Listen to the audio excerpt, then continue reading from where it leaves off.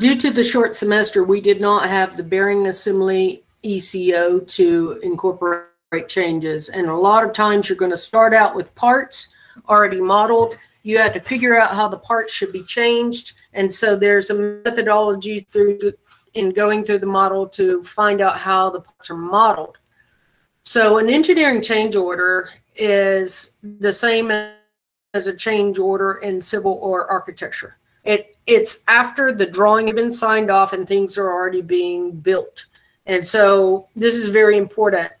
When I was at a certain company, we had a different product put in, or certain product. The change description would be here, and every ECO will have a particular ECO number. So you know how we have a release in our revision history block. The engineering change order ECO number would go in where initial is, and what is the revision level, A, B, C, D, E, F, G. We always skip I, O, and Q. Now we're in numeric revisions until we release for manufacturing of tools for that part. Tooling is what's so expensive to change. It's not necessarily the part. If I was an engineer at that company, and so I would be the requester because I saw something that needed to change. So this could come from, you're finding something wrong on a drawing. The date submitted, the priority, the status, and the date closed, which means that it's incorporated. The reason for the change is kind of like the change description. The change description is pretty quick, but the reason for the change tells essentially why we're changing that. And then we're going to say, how does it impact everything that we've already done? So I'm going to zoom in here. The disposition of parts, we have some already on order. What are we going to do with those? Use, rework, return to vendor, or are we going to have to scrap them? Rework, return to vendor. Rework is expensive, but scrapping is the most expensive thing. Returning to vendor means that we might have bought that from a vendor and we can return that. How many do we have in inventory? What are we going to do with that? What about work in progress? Parts being made right now. Are we going to start those and back those up? What about finished goods on the shelf that have not been sold yet? Are we going to take them off the shelves? In the field means that it's being used by a customer, and we're going to have to sometimes go out and retrofit these changes in the field if it is a functional change or a safety hazard. And then customer returns is sometimes one of the biggest things. If a customer returns something, that is a dissatisfaction thing, and that takes a lot more time to gain that customer's trust that we're going to make it right. So what is it going to affect? FCC approval, CE certification. So these are certifications. They could be electronic. They could be safety. There are different certification levels that you have to go through with different parts. Is it going to affect software? That doesn't mean our database. That means software driving the whole system. Is it going to affect the schematic or the Gerber data for the printed circuit board or the drawing? And ours would affect the drawing. So we're going to say yes or no to that. So who sits around and decides all this? It's called a change control board, a CCB. And the change control board is at this company comprised of this: the senior manager of the entire company, the quality manager, the VP of engineering, the vice president of engineering, the engineering manager, the operations manager, and the change control board chairman. So the change control board chairman brings all this to light. Everybody discusses it, decides the disposition of the parts, and sometimes that decides how much a change order is going to cost. Some changes could cost $800 in time and effort. Some can cost up to $8,000, $10,000 a change order. So this is where your precision of your drawings, when you initially release it, when it's finally released to the vendor, we're regularly going to change that to a revision A, to release for manufacturing. Right now we're at release 1. It's the first time we've drawn it. we may still be in the prototype phase, and that's where we're in numeric revisions. When we release to the manufacturer and to make the tooling to mass produce, that's when we go to revisions of alpha number or letters. The changes are really odd. It shows a from to effect sometimes. It doesn't tell you what changes. You have to look and see the differences in the from and the to and make those changes. Now, it can affect parts and it can affect only drawing. So we're going to have to look at that. As far as the flow of ECOs, if the change, the first is the change is requested. Does it have an external reference like AutoCAD might with a controlled document that's embedded in it? So that would also have to bump revision.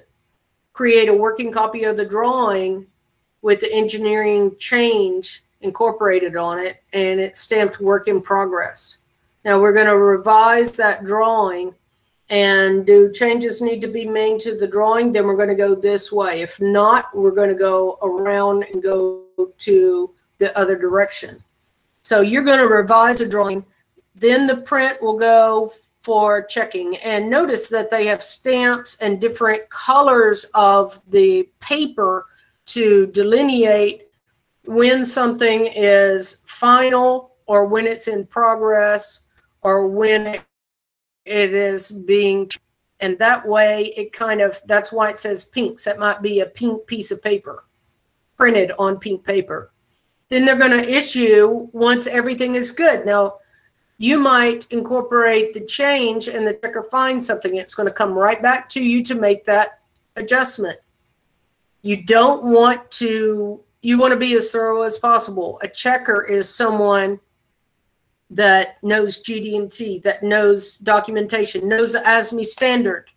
And they're going to be checking that the incorporation is made correctly and also that the drawing is up to the ASME standard. If you find anything, any other little grammatical things, then that can be changed.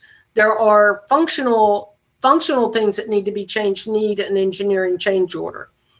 At some companies, they would let ECOs stack up until you had 4 or 5 to incorporate. And then you would incorporate all those at once. And that's what scenario we're going into. Now, normally you don't make a drawing and then make engineering change orders right away. But this is an exercise. Usually you're going to make a drawing, it's going to be released. If there's anything that's found with trouble in it, such as an error on your drawing that nobody caught. That's why the pressure is on the checker. They're going to check it even at initial release. So we're going to issue the originator, checkers, and reviewers with markups and enter it into a checklist. If the changes are correct, then it's going to go to the approvers with markups. If the drawing is approved, then the work in progress stamp is removed from that drawing. It means that we cannot be using this drawing right now because there's work being made to it. So that would be left on there until the changes are done. And then that will be removed, and the checker and approver's initials would be put on the drawing. Then an email will be sent to the project engineer or product engineer, the CAD work coordinator, the checker and approver, and then they're going to send that new document to whoever's making those parts or the machines to make those parts so that they can make adjustments to their tooling. And this is where things get really expensive. You want to catch your errors in the design phase. That's the cheapest way. If it causes a safety issue out in the field, that's the most expensive thing because it can actually fall into lawsuits. So we're going to go to our first ECO. And I'm going to pull this up right here.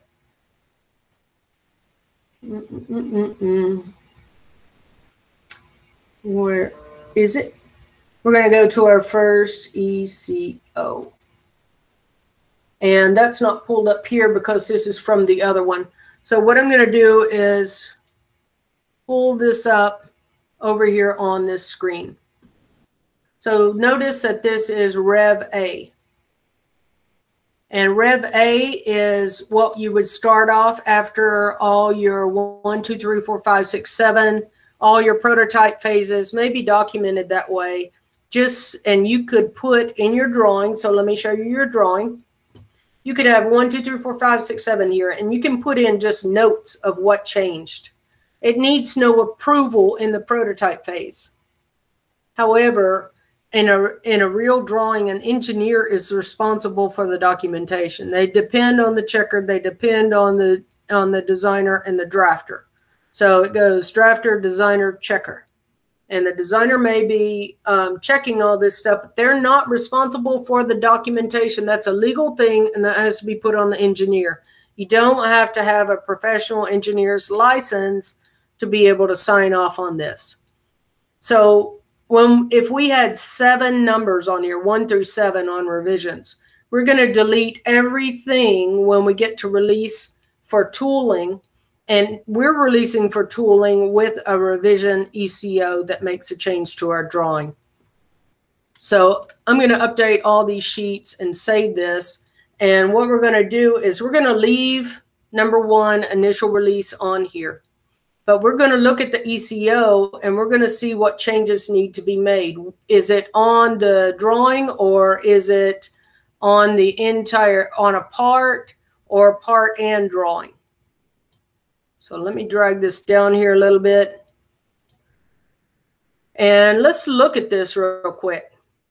So what do you see changing?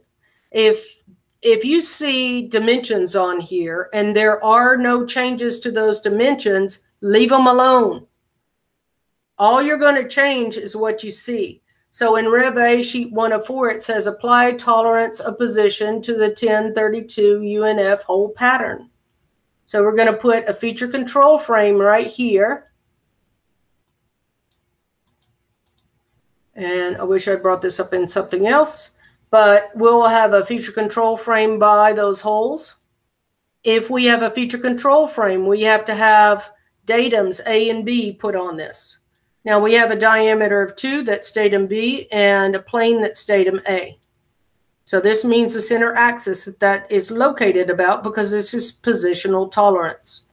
Anything that has anything to do with position, since this is our tolerance of location now, we're going to put basic boxes around those dimensions so that it says, don't use the tolerances in the tolerance box. Look for the feature control frame for your cylindrical tolerance zone. They're going to be basically located perfectly at these 3 points.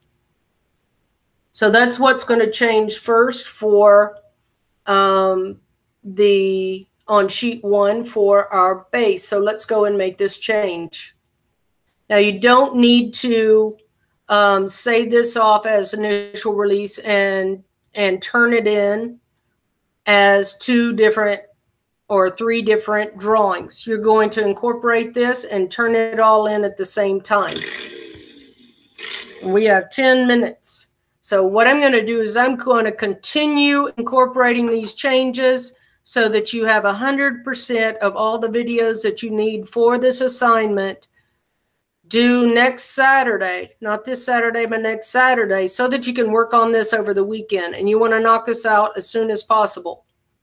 So I'm going to go down to sheet 2 here, which is where the body is. And I'm going to come right down here to this. So this has to turn to a basic dimension. Go to precision and tolerance and make it basic. So over here, I've got that checked off that that's done.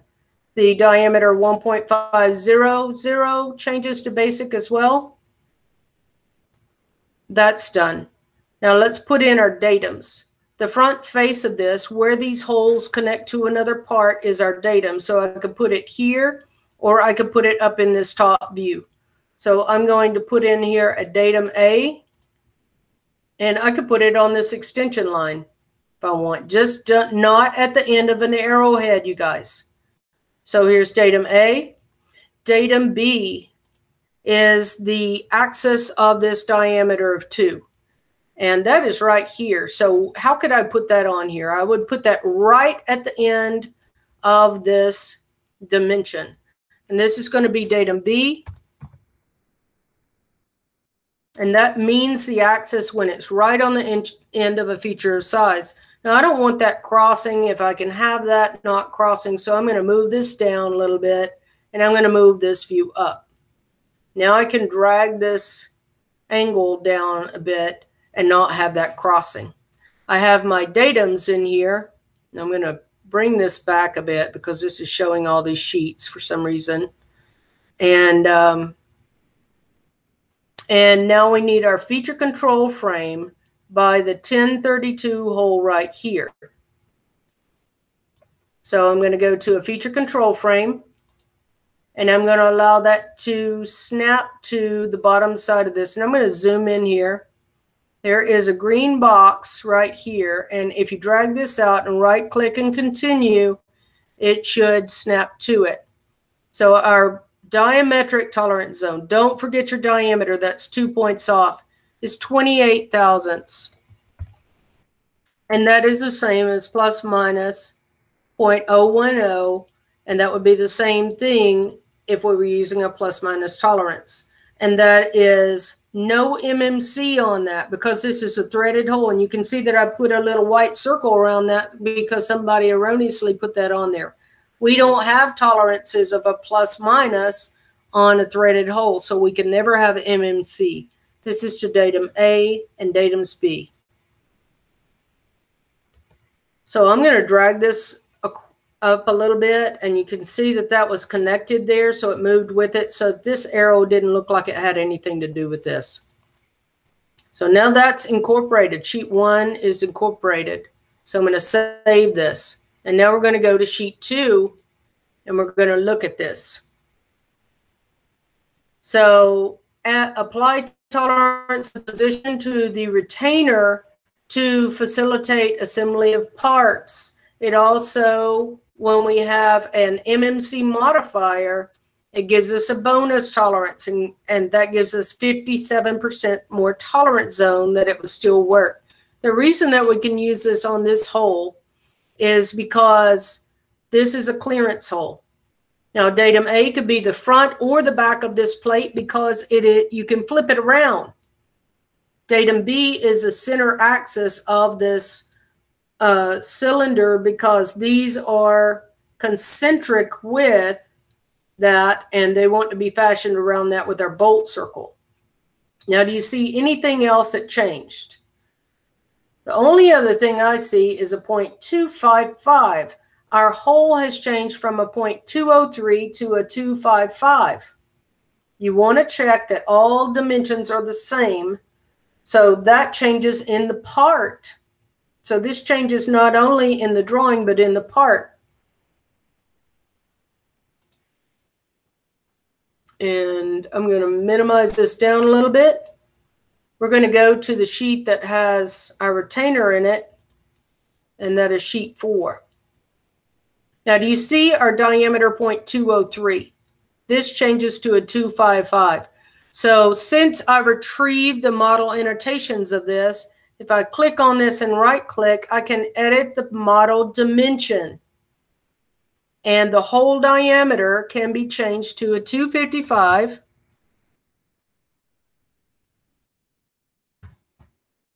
And it says, hey, we need to update the assembly and the IPN. Just say OK. Now the hole changes, the size of the hole changed. It's going to want to save the part, the assembly, and the IPN when I save this because I've changed a part in it. So I've changed that part size of those holes, and let's drag this over a little bit. So that's done. But we need basic dimensions on the location of those holes. So I'm going to double click on this and make this basic. And I'm going to double click on this and make it basic. So you can see that there's a reason that I didn't put equally spaced on this. And if you did, you would have to take that off the note for the hole and put in the angular dimension. So we have both of our dimensions locating these holes, basic. We're going to put in our datums, datum A. can either be on the back side or the front side of the part. Does not matter because this part can be flipped. Datum B is the center axis of the diameter of 2. So I can either select the top or the bottom. And I'm going to do this again because it's snagged on that. So I want to grab that end point. And this is going to be datum B. Remember that we can't have two datums with the same name. I'm going to pull this up a little bit and over. Now we need our feature control frame, not above, but below. We never put a feature control frame above. It can be out to the side or it can be below it. If it's a combination hole, such as a counterbore or countersink, it has to be by the through hole. That's the most important one. It connects to something else. So let's go to our feature control frame. And I'm just going to come out to the side of this if I want to, or I could come down below it. So let's go out to the side, right click and continue. And this has a diameter of 0.028, but we have a maximum material condition. So if this hole gets bigger, it can move more. That's our bonus tolerance. So that's something that Doug Smith wants you guys to know about. If you have a drawing in your portfolio, you want to know what that means. Maximum material condition or least material condition. Any modifier in here has a bonus tolerance. So now we have our datum A. We have the hole size changed. We have two basic dimensions. Just zoom out to look at them. And then we have our feature control frame, datum B. And you see this weird little anomaly that happens sometimes. Just move that up and down, and that'll go away. And it went away on that one too. And either side could be datum A, either the inside or the outside plane. So now we've got that done. And notice that sheet 1 wants to update. I'm going to double click on sheet 1. And it updated the hole sizes.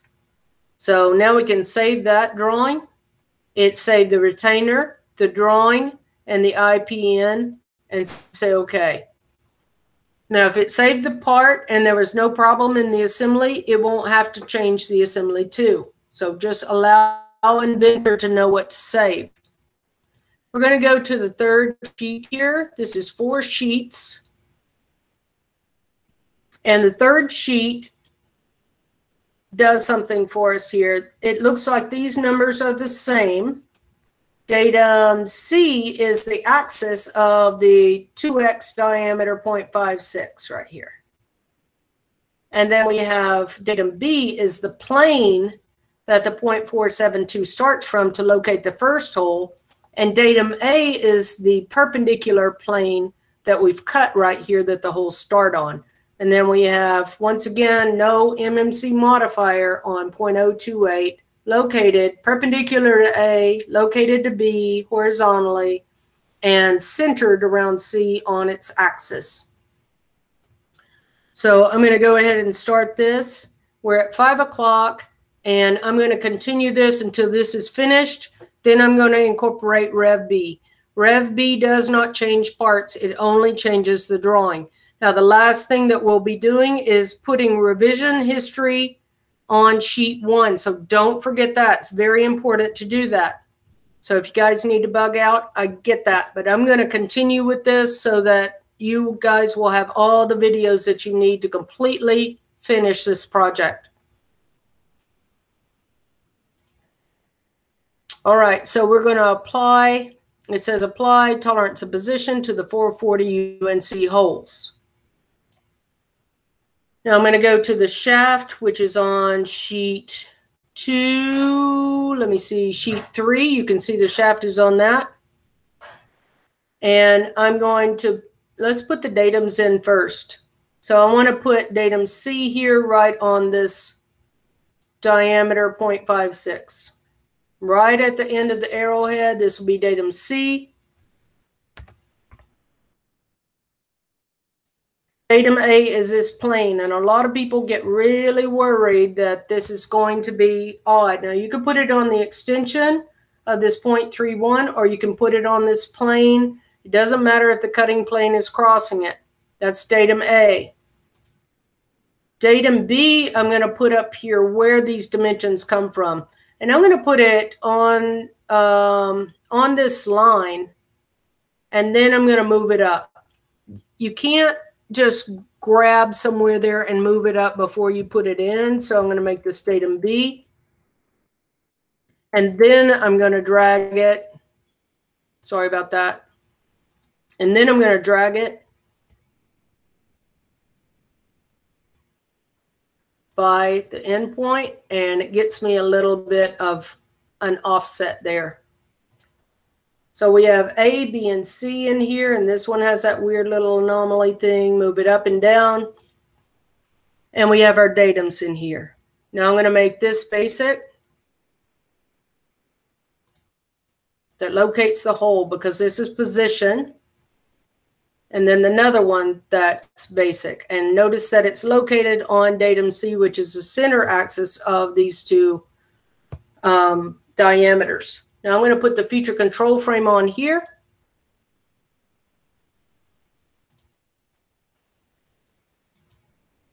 Right click, continue.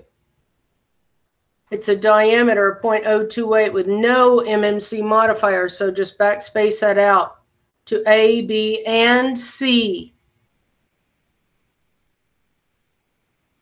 So we had our diametric tolerance zone. If you start out with your very first one, you forget that, it's just going to try and repeat that. So remember to put your diameter in all three of those so far. So that looks good. And I'm going to save this. We haven't changed any part, so it doesn't try and change anything else. We're at sheets 3 of 4 here for Rev A. So I'm going to go right here, and do you see here that this hole size changes to a diameter of 177? So we're going to change a part. We're going to make the location of this basic, and datum B is the center axis of this ellipse. So when you have a basic dimension and it's symmetric, it's going to be located equidistantly about B. And then datum A is either side of the plane. This has an MMC modifier because this is a clearance hole for a threaded screw to fall through. So we've got to change the part here.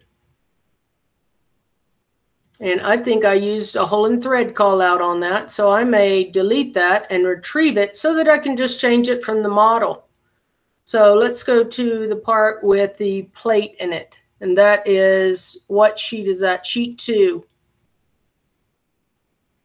So datum B doesn't have a diameter. Datum A is either side of this plane. So I'm going to put in my datum B right here. B. And datum A could be either side of this plate. Now, we're going to make this dimension is the only one that needs to be basic. It's the only one that's locating it because they are centered on the center axis horizontally of datum B. So this needs to be made basic. Now, these holes right here, I think I used a hole and thread call out. So do you see that it says edit hole note? So I'm going to delete this. And I'm going to retrieve that model dimension. It's not a threaded hole, so I don't mind doing that. I'm going to drag this one up. I'm going to select that and say OK. And I'm going to drag it up out here. Now I'm going to right click on this and go to precision and make this 3 places. So right now it's 125.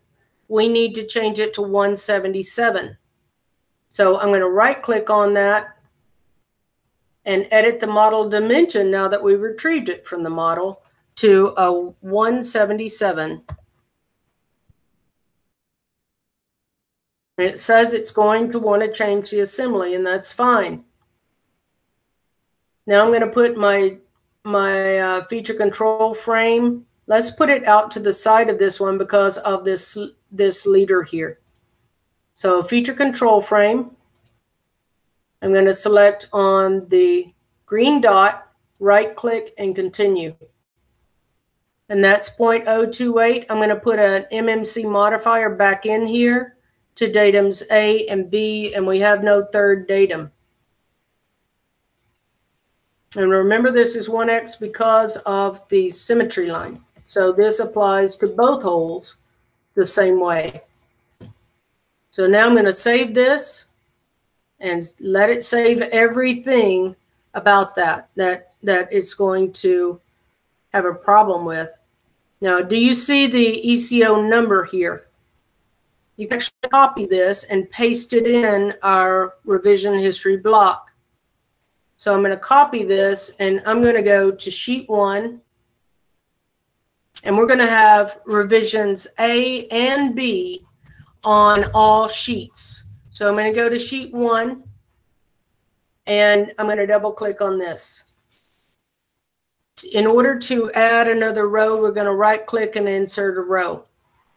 This is going to be leave the zone, leave that blank because it tells in what zone these changes are, and it will be multiple sheets, multiple zones.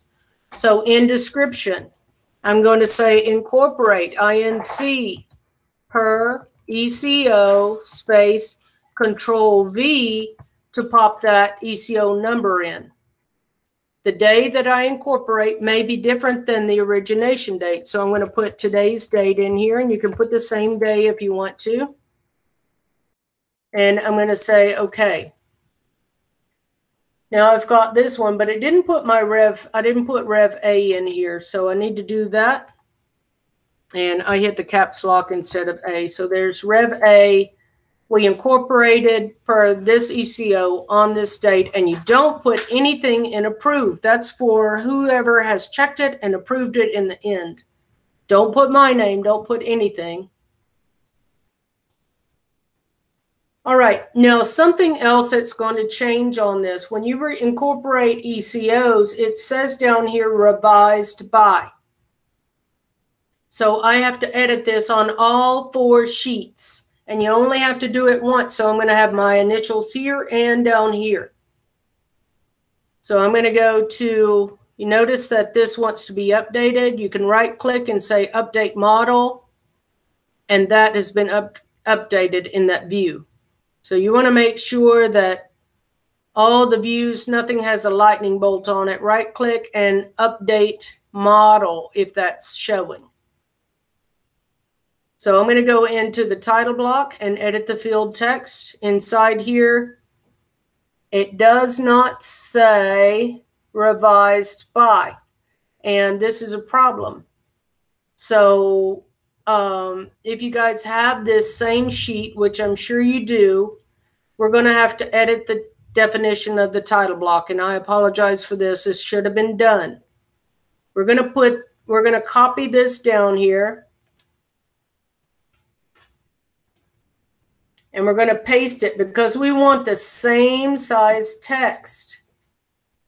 Now I'm going to drag this down here. So I'm going to double click on this text, and I'm going to type in revised by. And that's going to be the prompt in my title block when I edit the field text. Notice that that's prompted entry. Now, you're not going to put your initials in here. Don't do that because it does it in your entire template. And yes, I'm going to save the edits. So now it brings this up. I'm going to put my initials in here on sheet 1. And I'm going to save that. I have to do this on all sheets. So sheet 2.